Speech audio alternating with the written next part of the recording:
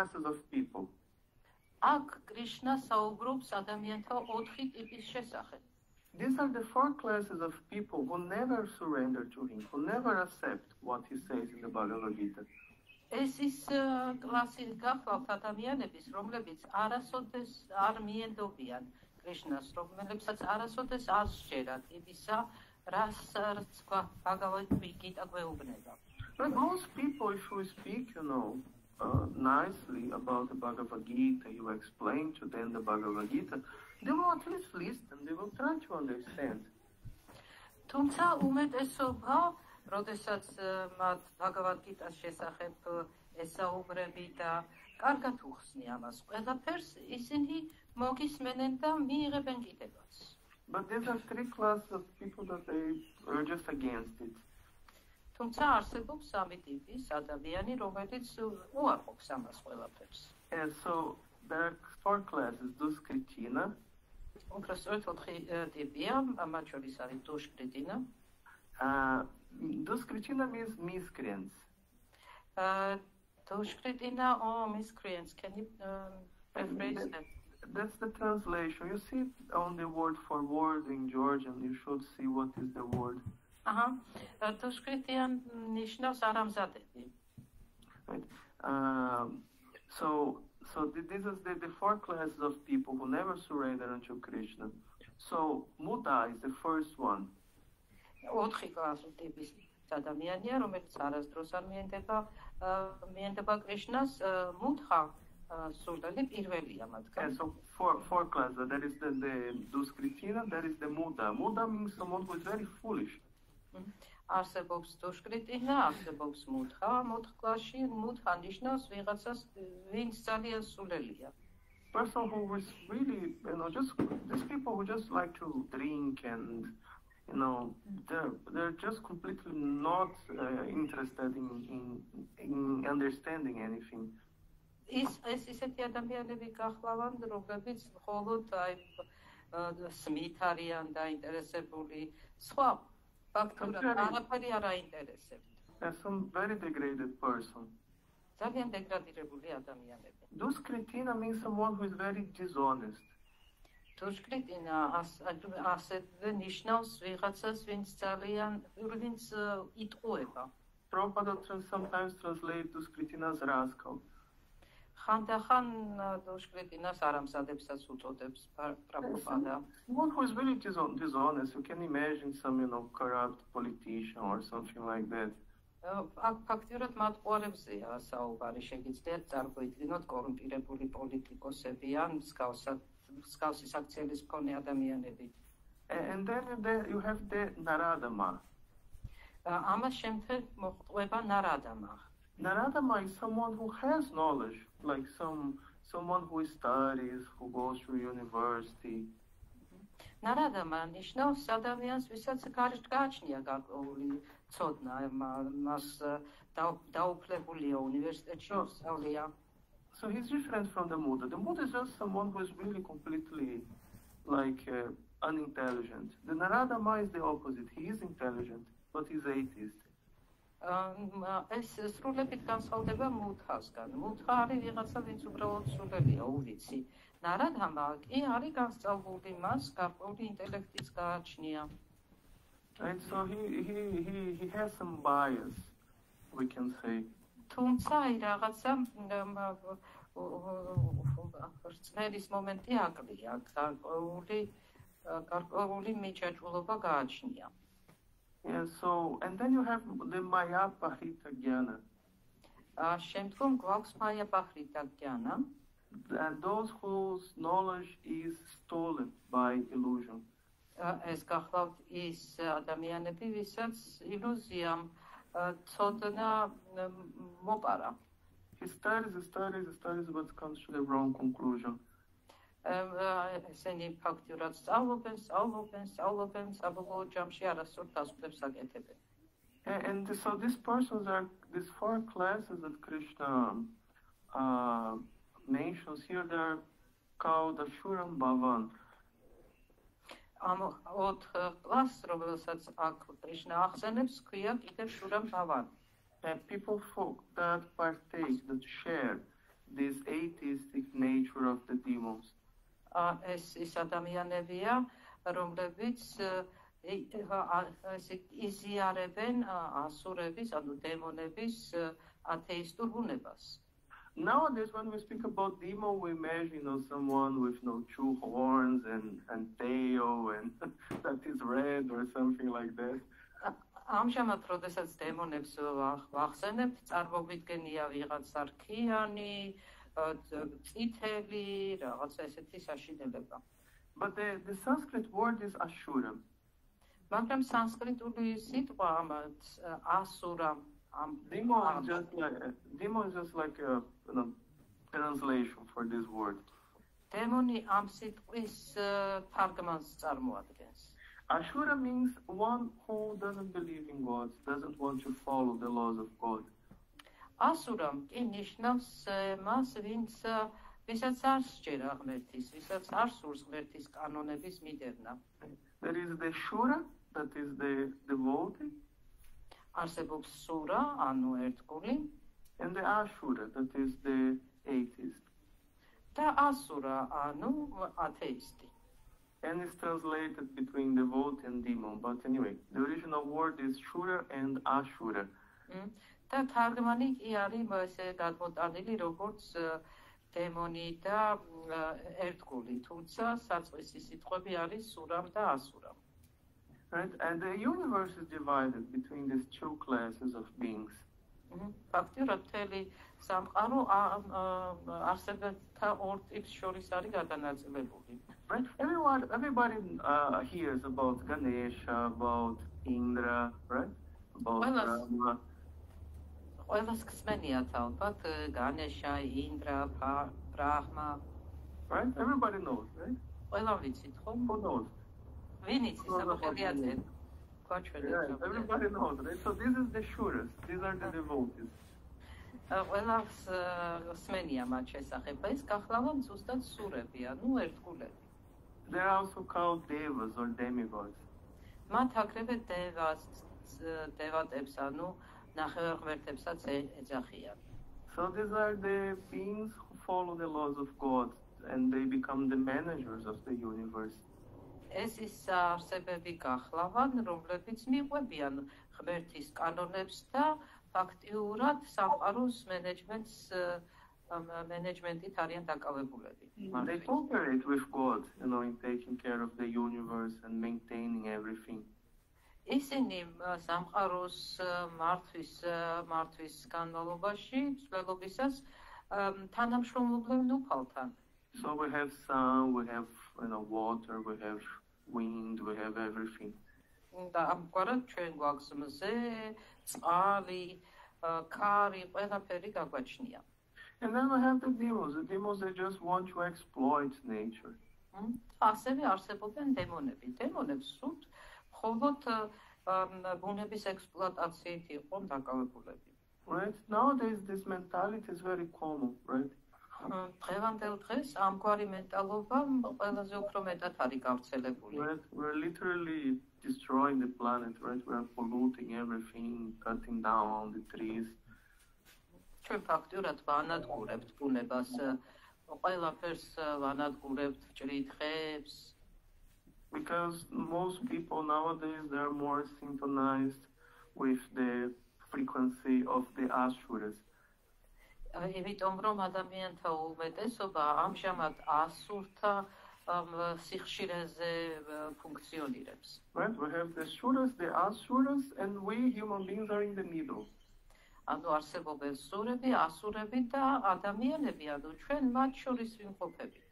Right? In the Vedas is described that we have the upper planets, the lower planets, and our planet is in the middle. It's one of the intermediate planets. ვედებში აღწერილია, რომ ჩვენთან არსებობს უმაღლესი პლანეტები და დონის პლანეტები, თუ შეიძლება მიკროფონი გამორთეთ, ვინც ჩაერთო, და ჩვენი დედამიწა, რომელიც ამათ შორის იმყოფება. Right, so it's like, there are these two frequencies and we are like a radio. We can synchronize in each of these two frequencies. და არსებობს ორი ეს ძირითადი სიხშირე და ჩვენ შეგვიძლია ამ სიხშირეებთან სინქრონიზაცია განვიცადოთ. So, during the week, in your studies, in your work, we have so much, right, contact with this lower frequency of just enjoying life and just, just exploiting nature. და ჩვეულებრივი და ესე იგი სამუშაო დღეების განმავლობაში ჩვენ უამრავ კონტაქტში შევდივართ აი ამ განწყობის სიხშირესთან, ხო, რომელიც მხოლოდ ბუნებით ტკბობისკენ და მისი ექსპლუატაციისკენ მოგვიწოდებს. But then, Sunday at least, we come to the temple and we get contact with the high frequency. მაგრამ კვირას მაინც შეგვიძლია ტაძარში მისვლა და უფრო მაღალ სიხშირესთან შეხებაში მოსვლა. Right, we chant Hare Krishna, we hear from the Bhagavad Gita. ჩვენ აღვავლენთ Hare Krishna mantrას, Bhagavad Gita-ს ვუსმენთ. And this can make all the difference for us. და ზუსტად ეს ქმნის იმ განსხვავებას ჩვენთვის.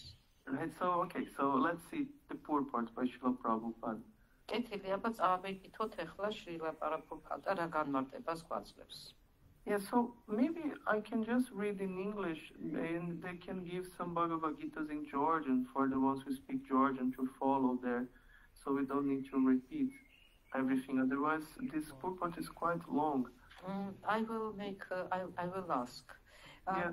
თუ არის საშუალება, რომ ესე იგი ჩვენმა ლექტორმა თვითონ წაიკითხოს ინგლისურად და ვისაც ქართული თარგმანი უნდა, იმიტომ რომ საკმაოდ გრძელი ესე იგი განმარტება, რომ დაურიგოთ წიგნები და ქართული თარგმანი ჩვენ თვითონ წავიკითხოთ. Because they have the Bhagavad Gitas right there in the BBT room, right? იქ ხომ გვაქვს Bhagavad Gita-ს წიგნები აშამში. საკუთარ ლექტორმა. It can be done. ხომ შეიძლება ამის გაკეთება? შემეხმიანეთ ვინმე დაცლიდან. Yes, Okay. Apology, we will have to wait a couple of minutes until they bring them the books. Okay, I will read the first paragraph and I will be talking on it for some time, and then in the meantime they bring and they read and we continue from there, okay? მე წავიკითხავ ამ პირველ პარაგრაფს, მე ცოტა ვისაუბროთ ამის შესახებ და ამასობაში ალბათ წიგნებსაც მოიტანენ.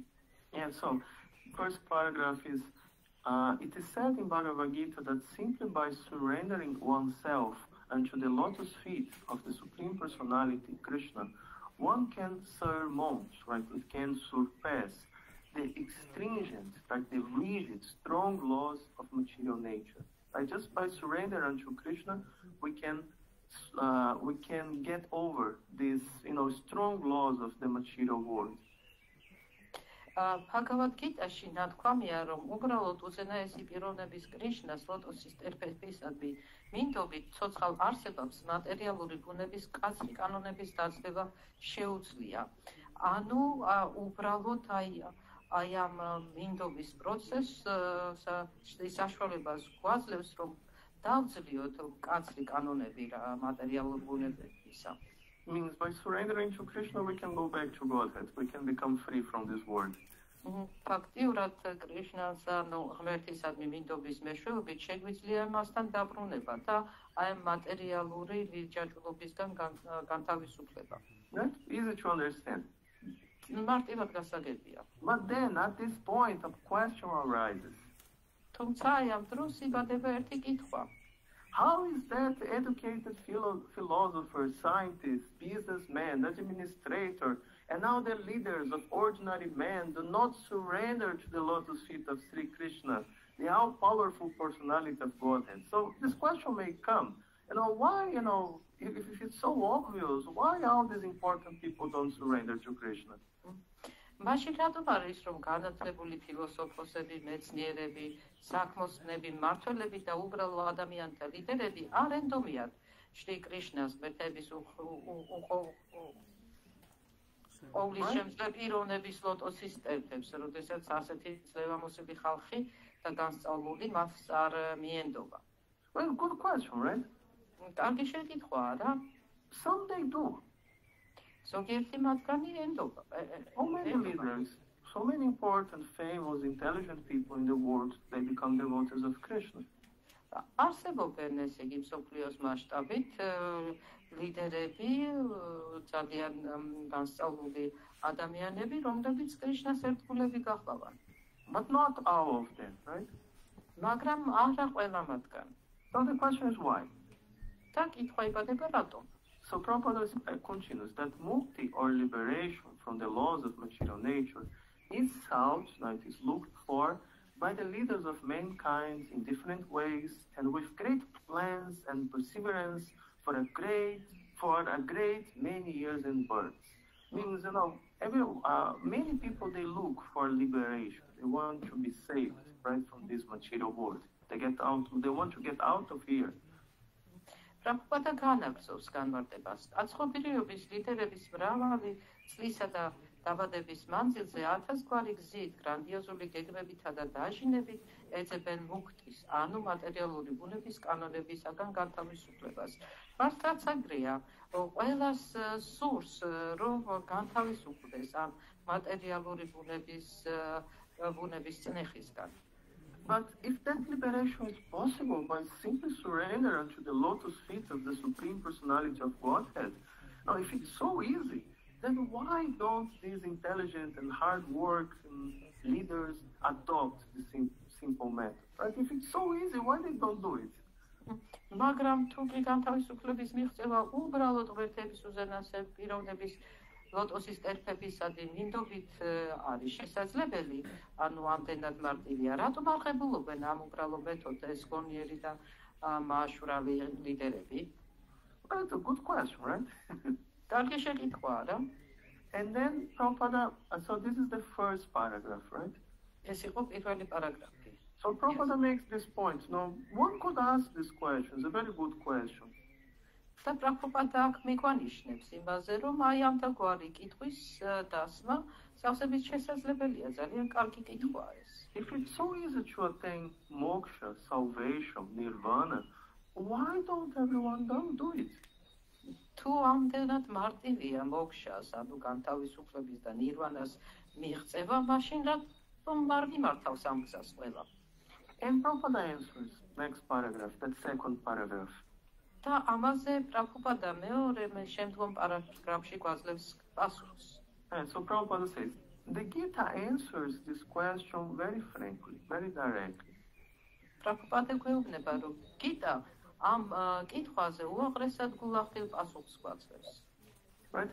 Those really learned leaders of society, the leaders who are really great, like Brahma, Shiva, Kapila, the Kumaras, Manu, Vyasa, Devala, Sita, Janaka, Prahlada, Bali, and later on Madhavacharya, Ramanujacharya, Sri Chaitanya, and others. So there is a very big list of great personalities of the history of the world.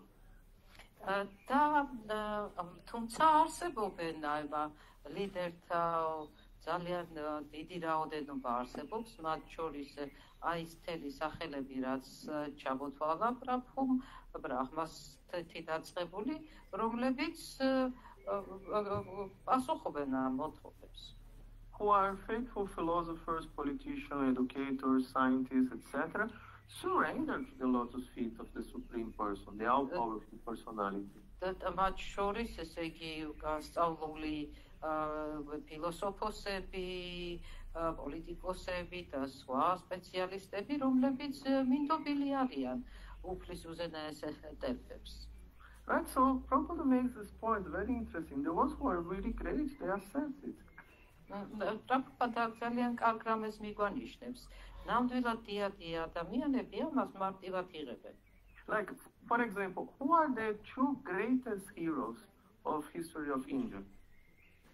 Of history of which country? Of India. India. ანუ მაგალითისთვის მოვიყვანოთ ეს ორი უდიდესი გმირი ინდოეთის ისტორიიდან. Who can tell? ვინმე შეგიძლიათ ეს მაგალითი მოგვაწოდოთ? Like, one is Hanuman, the other is Arjuna. ერთ-ერთი გახლავთ ხანუმანი და მეორე არჯუნა. These are the two greatest heroes. ორი უდიდესი გმირი. And these are two Vaishnavas. და ორივე მათგანი ვაიშნავია. Right? So I think the greatest ones, they accept Krishna actually. ასე არ არის, ანუ ამტკიცებს იმას, რომ უდიადესი ადამიანები ისინი ღებულობენ კრიშნას ცნობიერებას. And then Prabhupada continues that those who are not actually philosophers, scientists, educators, administrators, etc., but who pose themselves as such for material gain, do not accept the path, the plan or path of the Supreme Lord. შემდგომ პრაბჰუპადა განაგრძობს, რომ მაგრამ ისინი, ვინც სინამდვილეში ფილოსოფოსები, მეცნიერები, განმანათლებლები არ არიან, მაგრამ მატერიალური სარგებლისთვის თავს ასეთებად ასაღებენ, არ აღიარებენ უზენაესი უფლის გეგმას ან გზას. მათ წარმოდგენა არ აქვთ ღმერთებზე. Right, so you see, the ones who are not so great, who are just there for money, for power, for prestige, these ones they don't accept. ანუ ისინი, რომლებიც არ არიან დიადები, რომლებსაც უფრო პრესტიჟი ან სიმდიდრე და ფული აინტერესებთ, ისინი მათ არ სჯერათ, არ სწამთ ღმერთის. Those who are there in high positions but are not really qualified for it. ფაქტიურად არსებობენ ესეთი, მათ მაღალი თანამდებობები უკავიათ, მაგრამ არ გააჩნიათ ამისთვის შესაბამისი კვალიფიკაცია. And Prabhupada says here that they have no idea of God. They simply manufacture their own worldly plans and consequently complicate the problems of material existence in their vain attempt to solve them. Because material energy, nature, is so powerful, it can resist the unauthorized plans of the atheists and baffle the knowledge of planning commissions. So see, because they don't accept God, they try to solve the material problems using their intelligence. შემდგომ პრაბჰუპადა განაგრძობს, რომ მათ წარმოდგენა არ აქვთ ღმერთზე. უბრალოდ თავიანთ მიწიერ გეგმებს იგონებენ, რითაც ირთულებენ მატერიალური ყოფიერების პრობლემებს, მათი გადაწყვეტის უნაყოფო მცდელობისას. ვინაიდან მატერიალური ენერგია ესოდენ ძლიერია, მას შეუძლია წინააღმდეგობა გაუწიოს ათეისტების არად უფლებამოსილ გეგმებს და მუსრი გაავლოს საგეგმარო კომიტეტთან But they can't really solve these problems. Prabhu Arthur is to close the mouth. თუ შეიძლება არტურ მიკროფონი. Yes. But they can't really solve the problems of the world. თუმცა მათ არ აქვთ უნარი სამყაროსეული პრობლემების გადაჭრისა.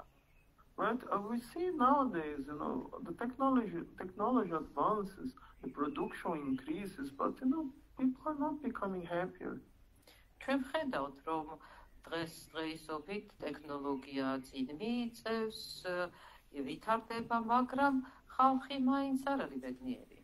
If anything, that life is becoming harder for most people. მიუხედავად ამისა, უმეტესობისათვის ცხოვრება უფრო რთულდება. Right? People need to work more, they have more debts, they have more anxiety. Life is just harder for them. ადამიანებს უფრო მეტი მუშაობა უწევთ, უფრო მეტი ვალი აქვთ, უფრო მეტი შფოთვა, ცხოვრება უფრო მძიმდება. And that's something that the Vedas explain. The world is governed by superior forces. ამას ახსნა განმარტება მოცემულია ვედებში, მსოფლიოს, ანუ სამყაროს მართავს უზენაესი ძალები. We can't violate the laws of nature. და ჩვენ არ ძალგვიც ბუნების კანონების გადალახვა. Or we can try, of course, but the result will not be good. რა თქმა უნდა შეგვიძლია ვეცადოთ, მაგრამ შედეგები კარგი ვერ გვექნება. We may improve something, but something else will break. ჩვენ შეიძლება რაღაცა დავამტკიცოთ, მაგრამ ამავდროულად რაღაცა დავაზიანოთ სხვა. And the end result will be more difficult actually. და საბოლოო შედეგი ფაქტიურად უფრო გართულდება. Yeah, so okay, now I'm going to the third paragraph, okay? If you are following in the book, Yes, თუ მიყვებით ციკლს, ახლა მესამე პარაგრაფზე გადავდივარ. So, in this third paragraph, it starts with the atheist plan makers are described herein by the word duskritina or miscreants. So, Prabhupada is explaining here the first category, miscreants. ტექსტი ასე გრძელდება, აქ ათეისტი გეგმის დამწყობები აღწერილი არიან სიტყვით დუშკრიტა, ანუ არამზადები, ანუ აქ პრაბჰუპადა გავგაძლევს აი ამ სიტყვის განმარტებას. And so kriti means one who has performed meritorious work, someone who did something good. კრიტი ნიშნავს მას, ვისაც საქმის შრომა აქვს გაწეული. So the atheist plan maker is sometimes very intelligent and meritorious also, because any gigantic plan, good or bad, must take intelligence to execute.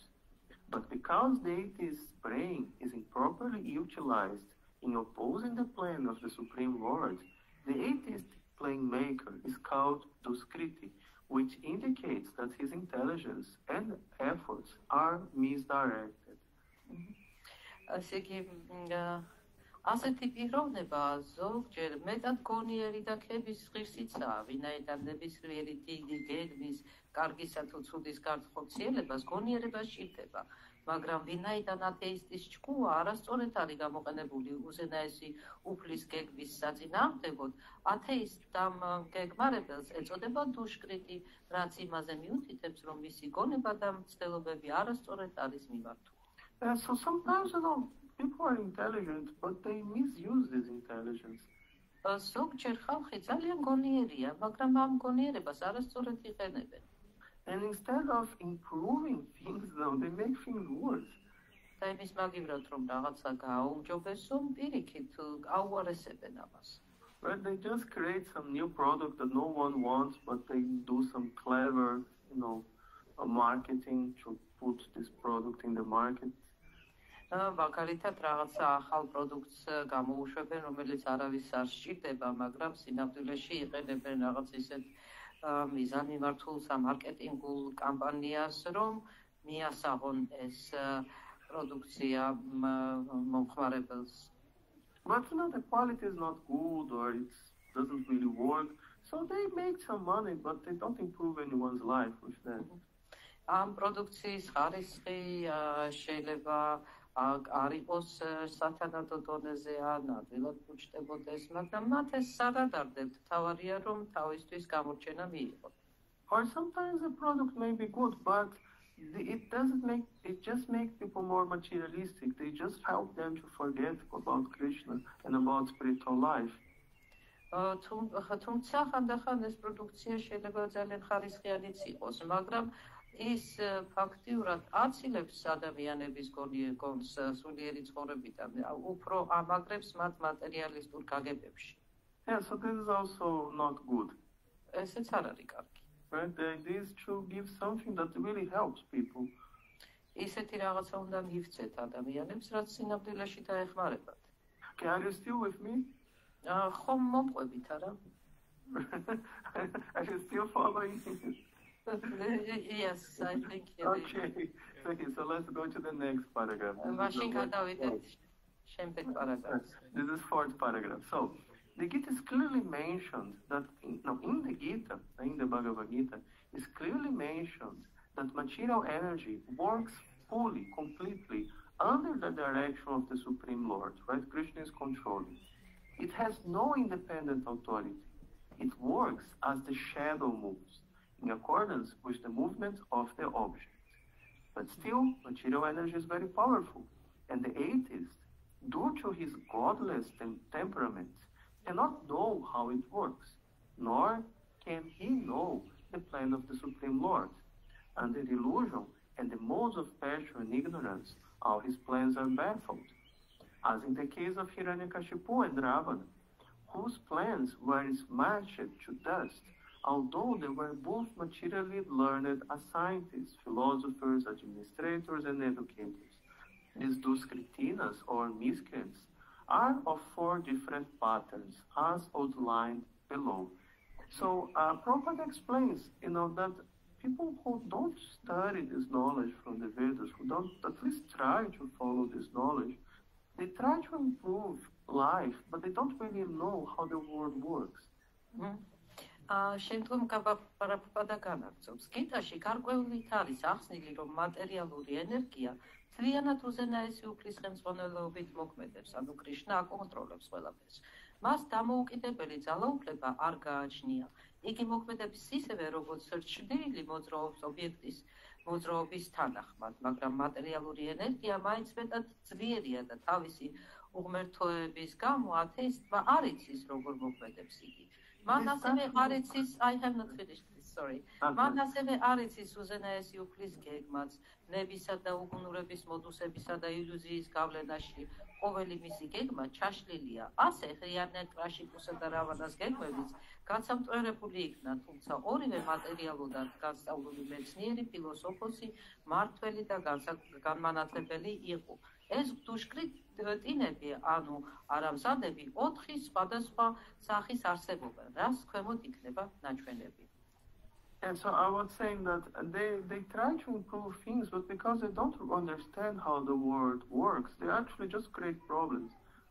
მე მინდოდა მეთქვა, რომ ისინი ცდილობენ, ესე იგი, ყველაფრის გაუმჯობესებას, მაგრამ იმის გამო, რომ არ აქვთ ცოდნა რეალური იმის შესახებ თუ როგორ ფუნქციონირებს ყველაფერი, ამიტომ ყველაფერს აფუჭებენ. They start from the wrong idea, from the wrong premise. ისინი არასწორი იდეით იწყებენ. They think that the material energy, that nature, is just there and it's just a thing that we can exploit as much as we want. მათ გონიათ, რომ ბუნება ეს მატერიალური სამყარო უბრალოდ რაღაც საგანია, რომელიც შეგვიძლია ჩვენი მოსაზრების მიხედვით გამოვიყენოთ. They don't understand that there are superior forces controlling it. There is already an owner. ესენი ვერ ხვდებიან, რომ ამას ყველაფერს უმაღლესი ძალები აკონტროლებენ, რომ ამას ყველაფერს უკვე უზენაესი მფლობელი გააჩნია. Just like, you wake up in the morning, right? You get out of your house, you go to the street. როგორც აიდილით ვიღვიძებთ, გამოვდივართ სახლიდან, გავდივართ ქუჩაში. And there is some beautiful car in front of your house. და სახლის წინ ლამაზი რაღაცა კარგი მანქანა გვხვდება. Park it there, some BMW or some Mercedes or Ferrari, whatever. You can imagine whatever you want. რაღაცა იქვე არის პარკირებული BMW, Mercedes-ი, Ferrari, თქვენ შეგიძლიათ თვითონ წარმოიდგინოთ და აირჩიოთ თქვენ წარმოდგენაში რომელი მანქანაც გირჩევთ. And then nice, a car appeared here. და თქვა, უი, რა კარგია, აგერ მანქანა გაჩნდა აქ. Probably doesn't have an owner, right? I will take it for myself. და ალბათ, არავის არ ეკუთვნის, ალბათ და მე ჩემთვის ავიღებ ჩემთვის. And then, you break the window or something and try to take the car. და მე შუშას ჩაუტეხავთ ან ამის დაუზიანებთ იმისთვის ამ ცდილობისას და რომ წაიყვანოთ ეს მანქანა. See, because it starts from the wrong premise that this car, you think that this car doesn't have an owner and you just try to take it, you just create problems for yourself, right? და ფაქტიურად აი ამას სწორი აზრი და რადგანაც დაიწყებთ, რომ აი თქვენ დაასვენით, რომ ეს მანქანა არავის არ ეკუთვნით, შენ საკუთარ თავს შეუქმნით პრობლემები ამგვარად. The owner will appear, he will call police, and you are going to have serious problem later. რა თქმა უნდა, მოგვიანებით ამის პატრონიც გამოჩნდება, პოლიციასაც გამოიძახებს და თქვენ პრობლემები შეგექმნება. Especially in Georgia, right? The police is very serious in Georgia.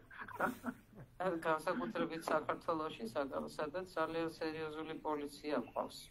Right? Because you don't understand, how things work. You create problems for yourself. ფაქტიურად ეს იმიტომ ხდება, რომ არ გვესმის, როგორ მოქმედებს კანონებს მიყვება ყველაფერი და ამგვარად ჩვენთვის პრობლემებს ვიქმნით.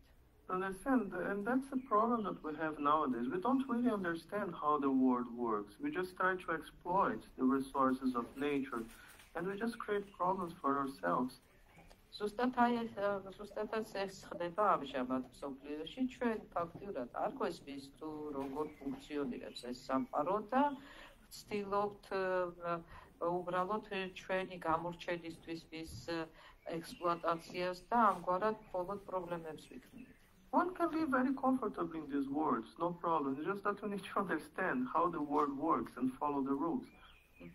შესაძლებელია ამ სამყაროში ძალიან კომფორტულად იცხოვრო. უბრალოდ უნდა გაერკვე რა კანონებს მიყვება ეს სამყარო და შენც დაიცვა ის. Okay, so now Prabhupada will explain the 4 classes here. და აი აქ უკვე Prabhupada შემდგომ იწყებს ამ 4 კლასის ახსნას. Do you have any questions up to here or comments? იქნებ რაიმე კითხვა ან რაღაცა მოსაზრების გაზიარება მოგინდათ ამ ამასობაში. You can ask, don't be shy.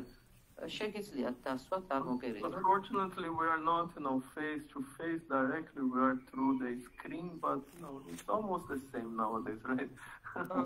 სამწუხაროდ პირისპირ ვერ ხვდებით ერთმანეთს ეკრანიდან ვუყურებთ, მაგრამ დღესობით ეს გარკვეულ რეალობათაც გადაიქცა. Yeah, so if you have any question or want to make any comment, don't be shy. და თუ რაიმე კითხვა გაგიჩნდათ ან რაღაცა კომენტარის გაკეთება მოგინდათ, არ მოგერიდოთ. Hare Krishna, Krishna Krishna, Hare Hare, Hare Rama, Rama Rama, Hare Hare, Hare Krishna, Krishna Krishna, Hare Hare, Hare Rama, Rama Rama, Hare Hare, Hare Krishna, Krishna Krishna, Hare Hare, Hare Rama, Rama Rama, Hare Hare. So no questions? Okay, so then let's continue here, the explanation here in the report. რადგანაც კითხვები მაინც არ წამოიჭრა, მაშინ გავაგრძელოთ ჩვენი განმარტება ამ კომენტარებიდან. So I will start with the first one, the first class, that are the mudas. დავიწყოთ პირველი კლასით, რომელსაც მუთები ეწოდება. So do you have the books in Georgian already? გაქვთ უკვე იქ წიგნები ქართულ ენაზე? Yes. I will read these 2 paragraphs that explains about the mudas, right? ეხლა წავიკითხავ 2 პარაგრაფს, რომელშიც განმარტებულია მუთები. Okay, so now let's understand the mudas. მოდით გავერკვეთ რას ნიშნავს მუთები.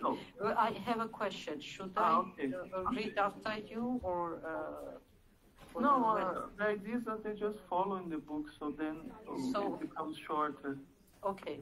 ანუ აქ იდეა რომ პრაფუ წაგვიკითხავს ინგლისურად ამას და თქვენ ქართულად მიყევით თარგმანს და მე თავად რო ისაუბრებს, მაშინ გადავთარგმნი, ასე უკვე. Because otherwise there's so much reading, right, 2 languages and then people start to become tired. ამიტომ დროსაც დავზოგავთ, ძალიან დიდი ესე იგი კომენტარია და დაიღლება კიდევაც ხალხი. So I will just read in English, you read along in the book. მე მხოლოდ ინგლისურად წავიკითხავ და თქვენ ქართულად მომყევით წიგნიდან წაიკითხეთ. And these 2 paragraphs that explains about the mudas. Number 1. Now is paragrafები, რომლებიც მუთას განმარტავენ. So the mudas are those. So the mudas, sorry. Alindy Mataji. ხომარჯობს რომ წავიკითხოთ ქართულად, აქ იდეა იყო რათა ფორმატაჯის რომ ვინც უსმენს მაგათვისაც იყოს გასაგები. რადგან ჩაწერა არ და ლაივია.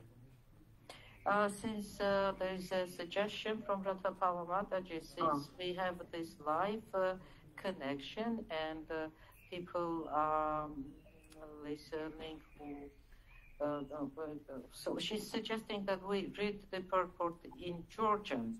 Okay. And then the explanation, then you will make an explanation. Okay, so then you're reading in English then on the in Georgian, yeah, and the rest will okay. კეთილი, მაშინ ესე გავაგრძელოთ. მუთები ძიმედ მომუშავე საპალნე ცხოველების მსგავსი უკიდურესად სულელი ხალხია. მათ სურთ საკუთარი შრომის ნაყოფები თვითონვე დადგმნენ და უზენაეს არ გაუზიარონ. საპალნე ცხოველის ტიპიური მაგალითია ვილი. პატრონი მეტად მძიმედ ამუშავებს ამ მორჩილ ცხოველს.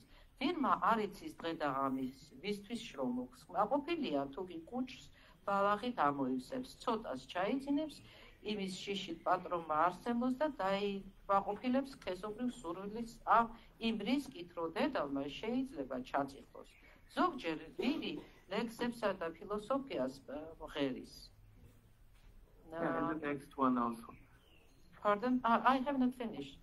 მაგრამ მისი ყოყინი სხვებს მხოლოდ აწუხებს. ასეთ მდგომარეობაში იმყოფება სულელი კარბიული მშრომელი, რომელსაც არ იცის ვისთვის უნდა იშრომოს. არ იცის, რომ კარმა მოქმედება განკუთვნილია იაჯნესთვის, მსხვერპლშეწილისთვის. უმეტეს შემთხვევაში ისინი, ვინც დღე და ღამე შრომაში ასწორებენ, თავიანთი გამოგონილი მოვალეობის ტვირთის შესამსუბუქებლად ამბობენ, რომ ცოცხალი არსების უკრავობის შესახებ მოსმენის დრო არ აქვთ. ასეთი მუხებისთვის მატერიალური მონაპოვრები, რომელთაც განადგურება უწევია ყოველთვის, არსია სიცოცხლეში, მიუხედავად იმისა, რომ მუხების შრომის ნაყოფის მხოლოდ მცირე ნაწილით ტკბებიან.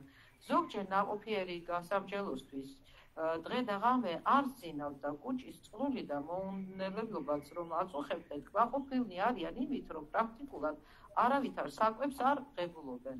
ისინი უბრალოდ დღე და ღამე მძიმე შრომაში არიან ჩაფლული, რათა ილუსორულ ბატონებს სარგებლობა მოუტანონ.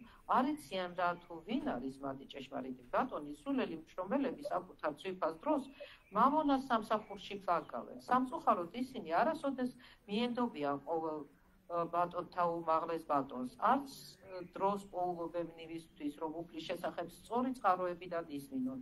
ღორი, რომელიც ნაგავს ჭამს, არაფრად აგდებს შაქრითა და ერბოთი მომზადებულ ტკბილეულობას. სწორედ ასევე სულელი მშრომელი დაუყალავად მოусმენს მოცემცემლად მატერიალური სამყაროს გრძნობათა დაყრდნობის ამბებს, მაგრამ ძალიან ცოტა დრო ექნება იმისათვის, რომ ისმინოს მარადიული ცოცხალ ძალაზე, რომელიც მატერიალურ სამყაროს ამოძრავებს. So here Prabhupada is explaining about the first category that never surrenders to Krishna. აქ პრაბჰუპადა განმარტებას გვაძლევს იმ პირველი კატეგორიის შესახებ, რომელიც არასოდეს არ მიენდობა კრიშნას. He explains about the mudas. ანუ გვიხსნის ვინ არიან მუდხები. And to explain what a muda is, he makes this analogy with the donkey. და იმისთვის რომ ამიხსნას, რას ნიშნავს ეს მუთხა, მოყავს ეს ანალოგია, ანუ შედარება ვირთან. The ass or the donkey. ვირთან. So the donkey, is an animal that works very hard. The donkey is very hard working. ვირი ისეთი ცხოველია, რომელიც ძალიან მძიმედ შრომობს. So he's always busy, he's always working. და ყოველთვის შრომაშია, სულ მუდამ დაკავებულია. But he works, but he doesn't he doesn't get anything out of his work. ეს მუშაობს, მაგრამ აი ამ ნამუშევრიდან არაფერი არ გამოდის. The owner makes a lot of money, but the poor donkey, he just gets enough to eat and a place to sleep, and that's all. რა თქმა უნდა, პატრონი დიდწილ ფულს აკეთებს, მაგრამ ვირისთვის რაღაცა საკვებს მისცემენ და დასაძინებელ ადგილს და ეს არის სულ. And when he goes to the female donkey, to try to get some company, the female donkey, kicks him in the face, poor donkey. და როდესაც ესე იგი ქალბატონ ვირთან გაეგზავრება, რაღაცა პატარა ურთიერთობა რო კონდეს, ამ დედალმა შეიძლება ჩაწიხლოს კიდევაც. And sometimes the donkey starts speaking some philosophy, says that, but nobody appreciates that. ხანდახან აი ამგვარად თავის ფილოსოფიის გადმოცემასაც იწყებს ხოლმე, მაგრამ არავის არ მოწონს ამის მოსმენა. And because he's so busy, working so hard, he doesn't have time to hear about Krishna. და რადგანაც ის სულ მუდამ შრომაშია ჩაფლული, ასე მძიმედ შრომობს, არასოდეს აგდრო რომ კრიშნას ან ღმერთის შესახებ რაიმე მოისმინოს. Right, so these are, most people nowadays, right? ფაქტიურად ასეთები არიან ადამიანთა უმეტესობა დღეს. They get some job, they're working there, they make, just sufficient to live, And someone is making a lot of money out of their work, but they themselves are not making much. ესეთი შრომობენ თავდაუწევლად, რაღაც სულ საქმიანობაში არიან. შემოსავალიც აქვთ ისე თავი რომ გაიტანონ, თუმცა ვიღაცა მათზე მდიდრდება. Matki საერთოდ წარმოდგენაც არ აქვს თუ ვინ აკეთებს. They work so much, they're so tired, they become sick, they can't sleep at night. ისინი ძალიან ბევრ შრომობენ, იღლებიან, ავადდებიან, ღამეები არ სინავთ. But they are too busy, right? They don't have time to stop and hear about Krishna. They don't really have time to solve their real problems. და ამდენად იმდენად დაკავებულები არიან, რომ დრო არ რჩებათ, რომ კრიშნას შესახებ მოსმენას დაუთმონ. მას ფაქტიურად დრო არ აქვს იმისთვის, რომ საკუთარ ცხოვრებას მიხედონ. And in this way they just continue suffering. და ამგვარად აგრძელებენ ტანჯვას. They understand that they are suffering, but they don't seek a solution out of this. მათ ესმის რომ იტანჯებიან, მაგრამ არ ეძებენ ამ მდგომარეობიდან გამოსავალს. And their lives just go, time passes, and eventually they become old, they die, and they didn't really, got anything out of their lives. და ამგვარად გრძელდება მათი ცხოვრება, ისინი ბერდებიან და ისე ტოვებენ ამ ქვეყანას, რომ ფაქტიურად მათ სიცოცხლეს არანაირი აზრი არ ქონდა. And so, that's not a good example, right? We shouldn't be like this. არ არის კარგი მაგალითი, არ უნდა მივიღწოდეთ ჩვენ საკეთკენ. Okay, and then the next 4 paragraphs explain about the second class, the Duskriti, or the Naradama. შემდეგი 4 პარაგრაფი გვაძლევს დუშკრიტების განმარტებას, ანუ ნარათამების. You read, and then I will explain. წავიკითხოთ ახლა ესეც და მე გაგვივარდავს. დუშკრიტების, ანუ არამზადების მეორე კლასს ეწოდება ნარათამა, ანუ უმდაბლესი კაცთა შორის. ნარა ნიშნავს ადამიანს, ათამა კი უმდაბლეს. ცოცხალ არსებებს ადამიანის არსებად 8,400,000 სხვადასხვა სახეობიდან 400,000 ადამიანთა სახეობაა. მათ შორის არსებობს ადამიანთა მრავალი უმდაბლესი ფორმა, რომლებიც როგორც წესი არაცივილიზებულნი არიან. ცივილიზებული ადამიანები არიან ისინი, ვისაც სოციალური, პოლიტიკური და რელიგიური სიცოცხლის მარეგულირებელი პრინციპები აქვთ. ისინი, ვინც სოციალურად და პოლიტიკურად არიან განვითარებულები, მაგრამ არავითარი რელიგიური პრინციპები არ გააჩნიათ, ნარათამად უნდა ჩაითვალოთ.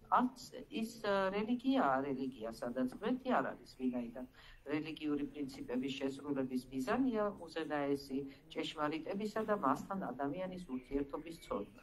გიტაში ღმერთების პიროვნება გარკვევით აცხადებს, რომ არ არსებობს მასზე მაღალი ავტორიტეტი და რომ იგია უზენაესი ჭეშმარიტება.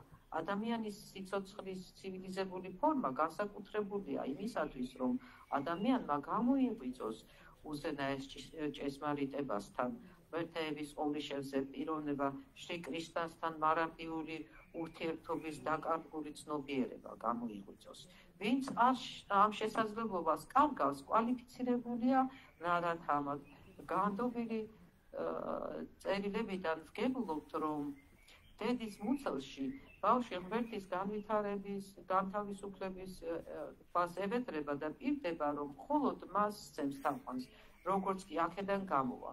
რთულ პირობებში ღმერთისადმი ლოცვა ვედრება ყოველი ცოცხალი არსების ბუნებრივი ინსტინქტია, ვინაიდან იგი მარადიულად დაკავშირებულია ღმერთთან, მაგრამ განთავისუფლების შემდეგ ბავშვი ივიწყებს დაბადების სირთულეებს და მან თავისუფლებელსაც ილუზორულ ენერგიას მაიას გავლენის გამო.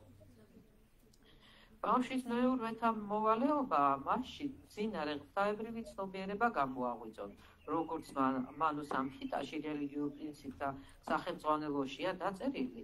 რეფორმატორული ცნობიერების 10 პროცესის დანიშნულებაა ვარნაშრამას სისტემაში ღმერთის ცნობიერების გამოღვიძება, მაგრამ მსოფლიოს არც ერთ ნაწილში არც ერთი პროცესი მკაცრად არ სრულდება, ამიტომ მოსახლეობის 99% ნარათამა, როდესაც მთელი მოსახლეობა ნარათამა ხდება, ბუნებრივია მისი ეგრეთ წოდებული განათლება ანულირდება ფიზიკური ბუნების ყოვლიშემძლე ენერგიით.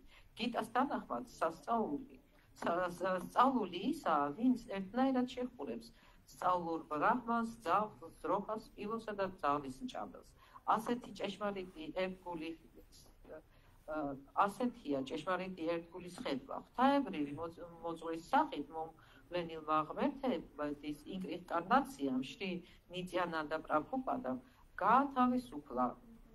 გაათავისუფლა ტიპიური ნარადჰამები, ძმები ჯაგაი და მათაი და გვიჩვენა, როგორც წყალობს ჭეშმარიტი ერთგული კაცთა შორის უმდაბლეს.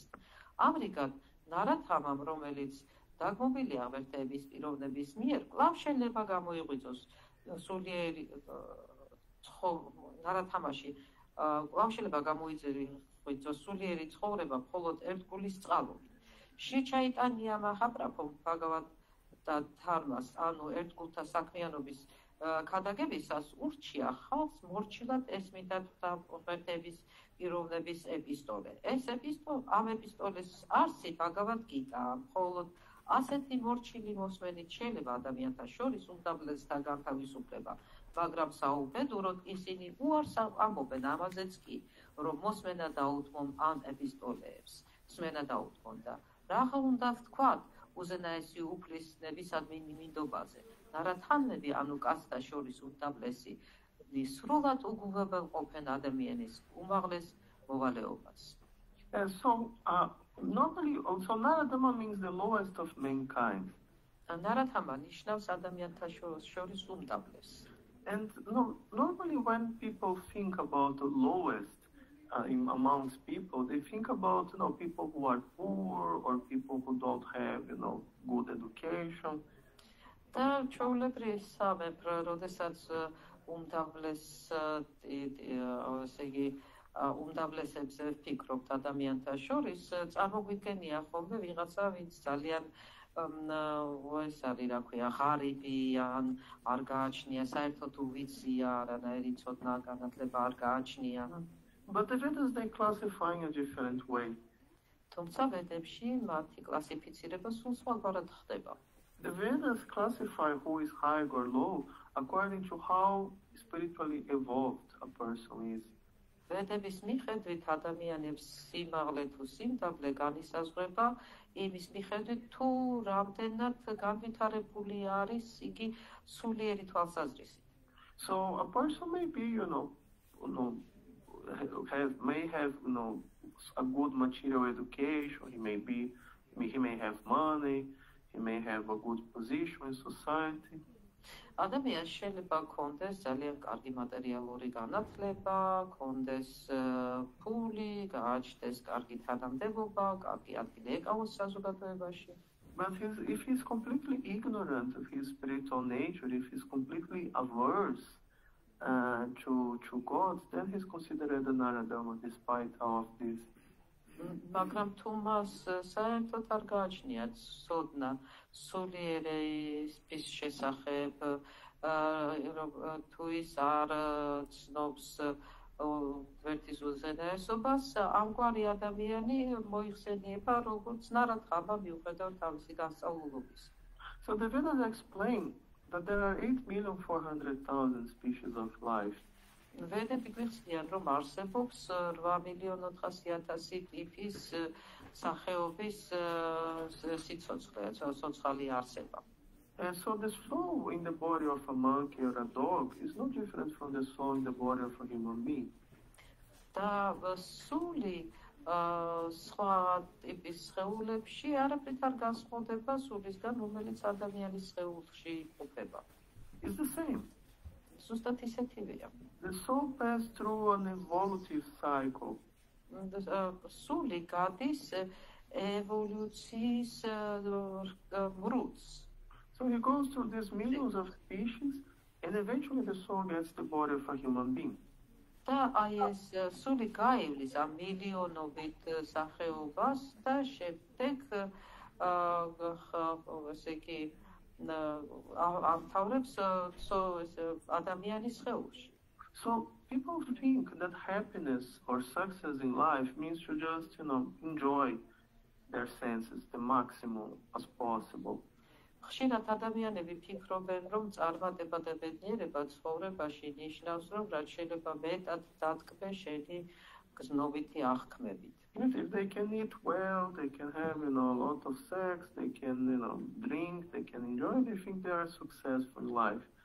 თუ ესე იგი კარგად იკვებებიან, ბევრი სექსი გააჩნიათ, კარგად სვამენ, ფიქრობენ, რომ წარმატებულ ცხოვრებას ეწევიან. But this is actually what the animals do. მაგრამ იგივე საკეთებენ ცხოველებიც. Right? Different animals they can do, they can have, different types of sense enjoyment, much more than we can have. ზოგიერთ ცხოველს ჩვენზე უფრო უკეთესი უნარიც კი გააჩნია გარკვეული მიმართულებით დათბობის თვალსაზრისით. Right? They can eat more, they can sleep more, they can have, better sexual life. They have everything better than us, actually. ფაქტიურად მათ უკეთესად კვებად შეუძლიათ ჩვენზე, უფრო მეტი ძილიც, უფრო მეტი სექსუალური ურთიერთობების ქონა ფაქტიურად ამ თვალსაზრისით ჩვენზე უკეთესად ცხოვრობენ. What a human being can do that no animal can do is to realize his nature as a soul. მაგრამ რაც რისი გაკეთება ადამიანს შეუძლია, რაც ცხოველს არ შეუძლია, ის გახლავთ, რომ მას შეუძლია თავის სულად შეცნობა. Right? This is what actually means success in human life. და ზუსტად ეს ნიშნავს ადამიანის ცხოვრებაში წარმატებას. Yeah, so that's the point here. ეს არის ზუსტად აქ წინ წამოწეული. The Naradama, he's trying to enjoy life, but he's just trying to be like the animals. He's just trying to enjoy his senses. Naradama ცხოვრებით ტკბება, მაგრამ ამას ფაქტიურად ცხოველივით აკეთებს იგი, უბრალოდ საკუთარი გზნობების დაკმაყოფილებით არის დაკავებული. And he may think that he's successful in life because of that, but actually no. და მას შეიძლება კონდეს მას შეიძლება იფიქროს, რომ ამგვარად წარმატებულია ცხოვრებაში, მაგრამ რეალ სინამდვილეში ასე არ არის. In this process of just trying to enjoy his senses, again, he wastes his life. აი ამ პროცესში საკუთარი გზნობების დაკმაყოფილების ის ფაქტიურად თავის ცხოვრებას ფლანგავს. So that's another example that we shouldn't follow. და ეს კიდევ ერთი მაგალითია, რომელსაც არ უნდა მივყვეთ. Okay, we still have time. There are 2 more classes here to read. კიდევ გვაქვს დრო და 2 კლასი კიდევ გვაქვს აღსაწერი. წავიკითხოთ. დუშკრიტების შემდეგ კლასს ეწოდება should I continue? I did. Yeah, you read the next one. კლასს ეწოდება მაია ართაჯნანა, ანუ ის პიროვნებები, ვისი ერუდიცია ილუზორული მატერიალური ენერგიის გავლენით არარაობად არის ქცეული. მათი უმრავლესობა უაღრესად განათლებულია ფილოსოფოსები, ლიტერატორები, მეცნიერები და ასე შემდეგ, მაგრამ ილუზორული ენერგია აცდენთ მათ, ამიტომ არ ემორჩილებიან უზენაეს სუფალს. დღეისათვის არსებობს ურიცხვი მაიაიაჰართაჯნანები. Bhagavad Gita's მეცნიერთა შორისაც კი გიტაში ნათელი და უბრალო ენით ნათქვამია, რომ შრი კრიშნა გვერდების უზენაესი პიროვნებაა. არ არსებობს არავინ მისი თანასწორი ან მასზე დიადი. იგი მოხსენიებულია ბრაჰმას, მთელი კაცობრიობის თავდაპირველი მამის მამად. ნათქვამია, რომ შრი კრიშნა არა მხოლოდ ბრაჰმას მამაა, არამედ სიცოცხლის ყოველი სახეობისაც. იგია უპიროვნო ბრაჰმანისა და პარამატმას ფესვი. ყოველ არსებაში ყოფი ზესული მისი სრული ნაწილია. იგია სათავე ყოვლისა და ყველამის ლოტოსის ტერფებს უნდა მიენდოს. ყოველი ამ ნათელი განცხადების მიუხედავად, მაიაიაჰართა ჯნანები დაცინიან უზენაეს უფლის პიროვნებას და მხოლოდ ადამიანად მიაჩნიან.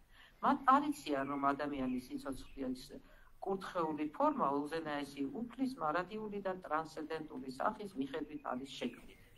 მაიაიაჰართა ჯნანების კლასის მიერ წარმოებული გიტას ყოველი არაავტორიზებული ინტერპრეტაცია, რომელსაც პარამპარას სისტემას არ მიეკუთვნება, სულიერი შემეცნების გზაზე დაბრკოლებას წარმოადგენს. შემცდარი ინტერპრეტატორები არ მიენდობიან შრი კრიშნას ლოტოსის ტერფებს და არც სხვას ასწავლიან ამას.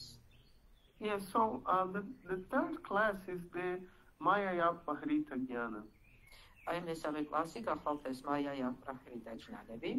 This is an intelligent person. He studies. He tries to find answers. ეს ესე იგი გონიერი ადამიანია, ის სწავლობს, ცდილობს პასუხები მოიწიოს. But because he's biased, მაგრამ იმის გამო რომ არ არის მიუკერძოებული, because he starts from the principle that there is no God, რადგანაც ის იქ მწეტილიდან იწყებს რომ ღმერთი არ არსებობს, then they reach the wrong conclusions. შესაბამისად არასწორი დასკვნებისკენ მიდიან. Well, for example, if you read this book from Darwin, მაგალითად რომ წავიკითხოთ ეს წიგნი, he did a lot of research. ძალიან ბევრი რაღაცა კვლევა ჩაატარა ადამიანმა. He went to Galapagos. He researched the birds there. He made a lot of observations. მაგალითად წავიდა გალაპაგოსის კუნძულებზე და ესე გამოიკვლია იქ ცხოვრებითი ფრინველები და სხვა ცოცხალი არსებები. He understood that this principle that living beings, the forms of the animals and other living beings changes according to the environment.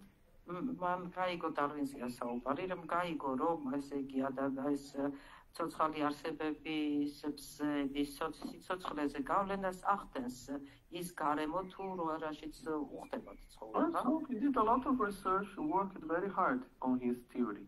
და ფაქტიურად ძალიან დიდძალი კვლევა ჩაატარა და ძალიან შრომობდა დაუღალავად ამ თავის თეორიის შესაქმნელად. But what was his conclusion? მაგრამ რა იყო მისი დასკვნა? There is no God. Life comes from chemicals. რომ არ არსებობს ღმერთი და ესე იგი სიცოცხლე ქიმიური ელემენტებისგან იწყება. Life comes by chance. და რაღაცა შემთხვევის შედეგად ხდება ეს. An intelligent person did a lot of research, but the conclusion was wrong. ხომ აი ხედავთ, აი იყო ძალიან გონიერი ადამიანი, ძალიან დიდი დაკვირვებები ჩაატარა, მაგრამ არასწორი დასკვნები გააკეთა. Because he started from the conclusion. He started from the idea that there is no God and tried to prove that. იმიტომ რომ ფაქტიურად აი ამ დასკვნიდან დაიწყო, მან დაიწყო თავისი კვლევა იქიდან რომ ღმერთი არ არსებობს და ცდილობდა ამ კვლევით დაემტკიცებინა ეს. And so that's another example to not follow. და ეს კიდევ ერთი მაგალითია თუ როგორ არ უნდა ვიმოქმედოთ. Because otherwise, you work your whole life to create some theory, but it's just wrong. იმიტომ რომ შეიძლება მთელი ცხოვრება შესწირო რაღაცა თეორიის შექმნას და ეს ყველაფერი არასწორი აღმოჩნდეს. So that's another category. კიდევ ერთი კატეგორია. Okay, now we are going to read the last category. ეხლა უნდა წავიკითხოთ უკანასკნელი კატეგორიის შესახებ, რომელსაც ასურამთავამ აშრიტა ეწოდება. დუშკრიტის ბოლო კლასს ეწოდება ასურამთავამ აშრიტა, ანუ დემონური პრინციპების მქონელი. ეს აშკარა ათეისტების კლასია. ზოგიერთი მათგანი დაობს იმის შესახებ, რომ უზენაეს უფალს საერთოდ არ შეუძლია მატერიალურ სამყაროში ჩამოსვლა, მაგრამ ამის რაიმე რეალური საბუთი ვერ მოჰყავთ. არსებობენ ისეთების, რომლებიც უპიროვნო თვისებაზე აქვემდებარებენ უფალს, თუმცა გიტაში საწინააღმდეგოა დადასტურებული. ღმერთების უზენაესი პიროვნების მიმართ შურით შეპყრობილი ათეისტი წარმოგიდგენთ მრავალ უკანონო ინკარნაციას, რომელიც მისი ჭკუის სახელოსნოშია შექმნილი. ასეთი პიროვნებები, რომელთა სიცოცხლის არსიც კი ღმერთების პრინციპების ძაგებაა, ვერ მიენდობიან შრი კრიშნას ლოტოსის ტემპებს.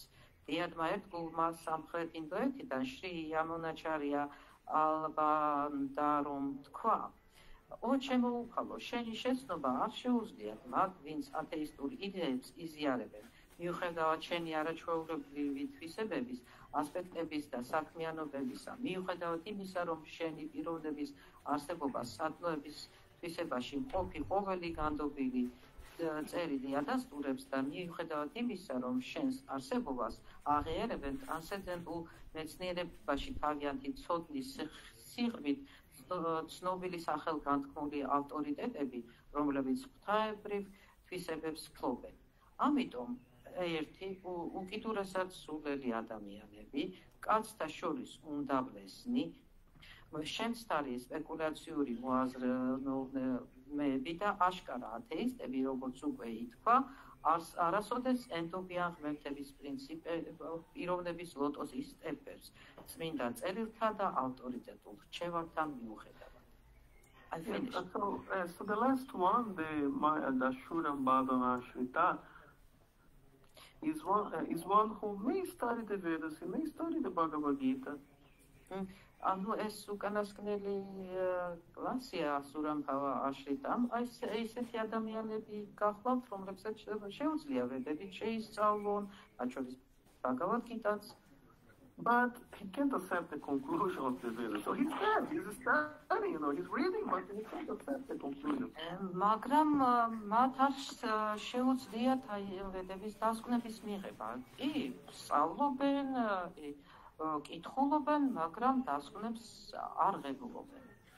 You see, so many people write commentaries on the Bhagavad Gita, for example. მაგალითად, Bhagavad Gita-ს კომენტარები ძალიან ბევრს აქვს დაწერილი. So what is the situation in the Bhagavad Gita? What is happening there in this book? რა ხდება Bhagavad Gita-ში ამ წიგნში? Krishna is speaking to Arjuna, right? Krishna ესაუბრებულა არჯუნას, ესე არ არის? Right in the first verse, Dharma Kshetre, Kurukshetre. They are there in Kurukshetra. Krishna is speaking to Arjuna.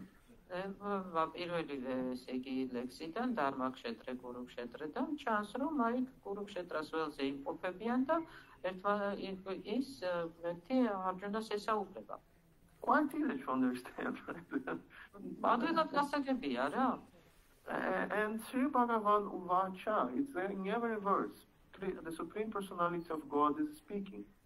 და აი აქ თითოეულს ესე იგი წიგნის განმავლობაში არაერთხელ ხდება Sri Bhagavan Uvacha გამოთქმა, ну თავად უზენაესი ღმერთი გვეუბნება.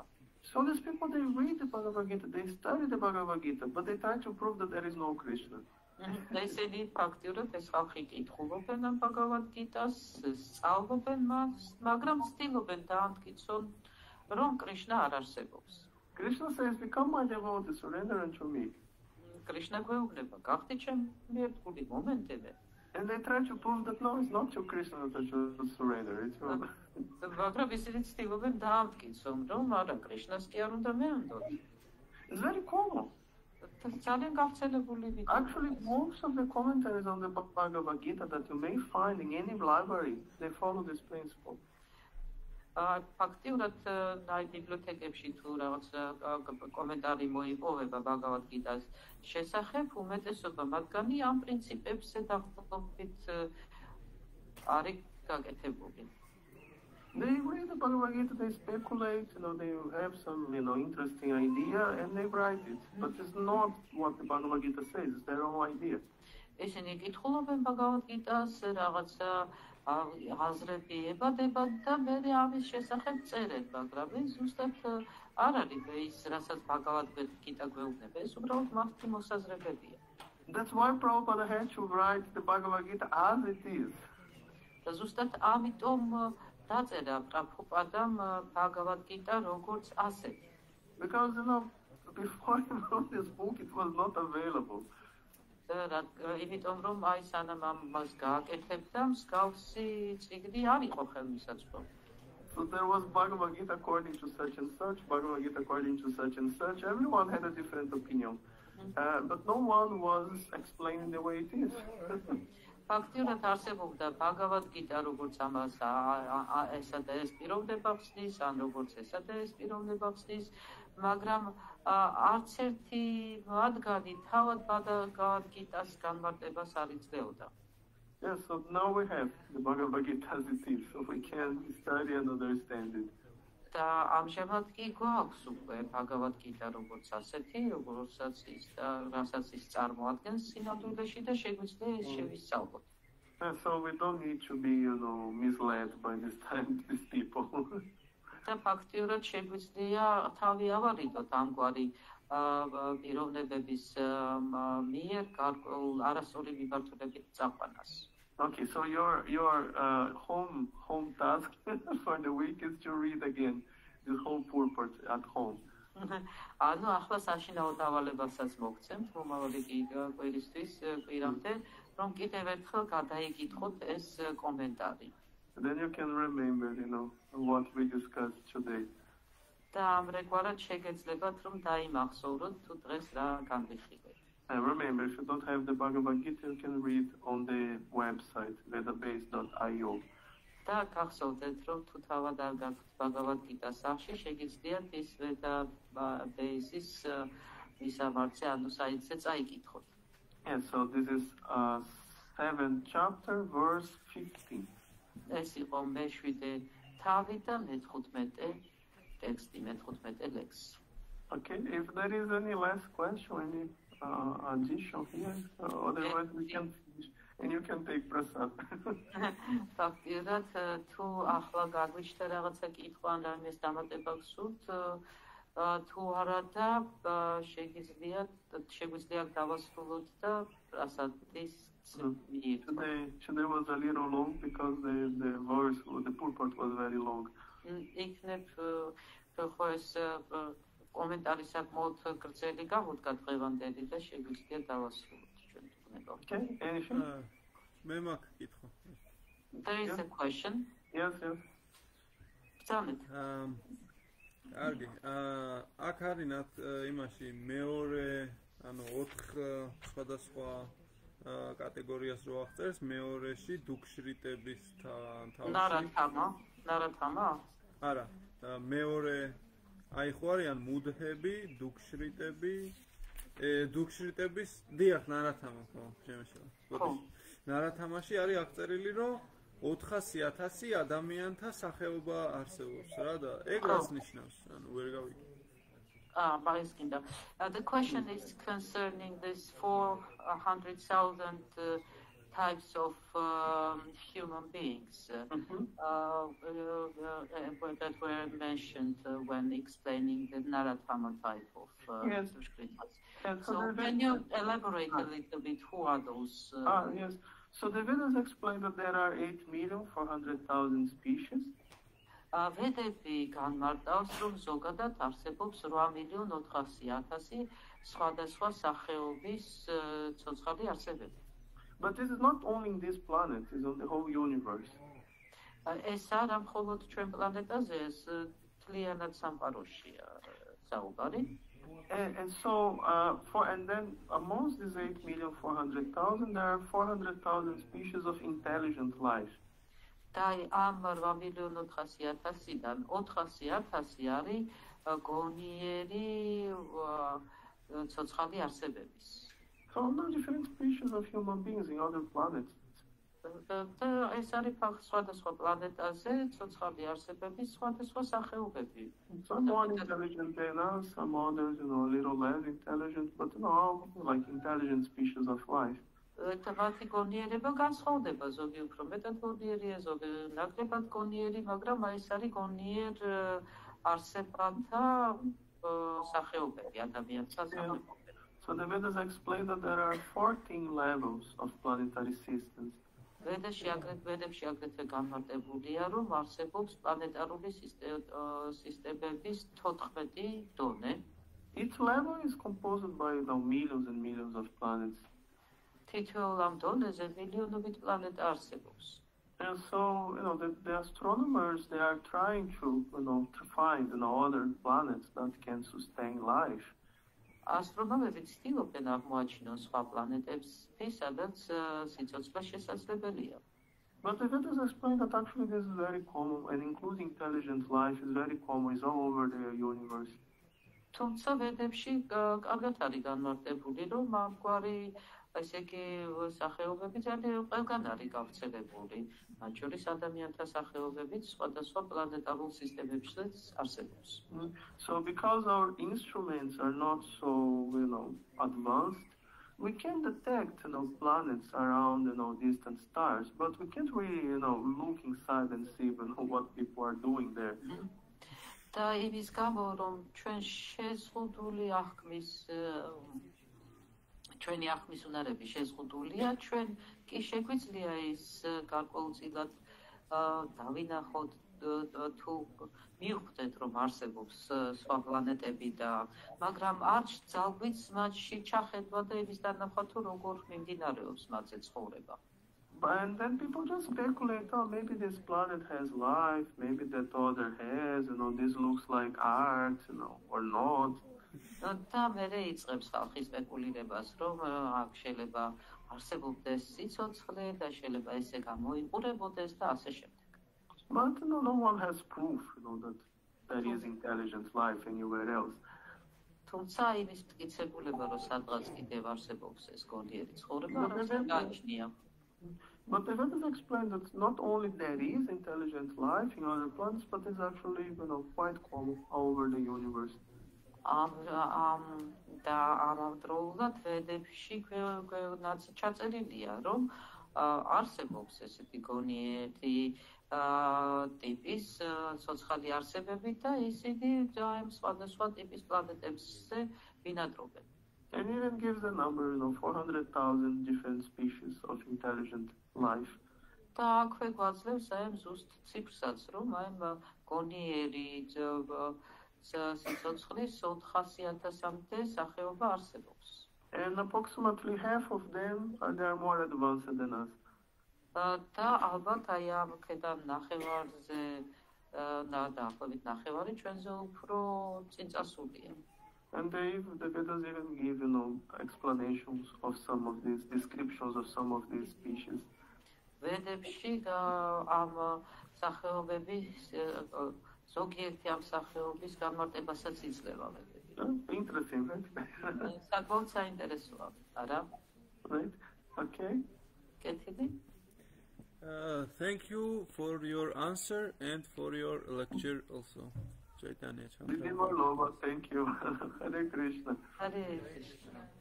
Okay, so thank you very much for your patience. I hope now you can have some nice prasadam. And after that some nice kirtan. And in this way you can enjoy life. So Hare Krishna. Thank you. Hare Krishna. Hare Krishna. Hare Krishna. Hare Krishna. Chandra Das ki Jai. Hare Krishna. Hare Krishna.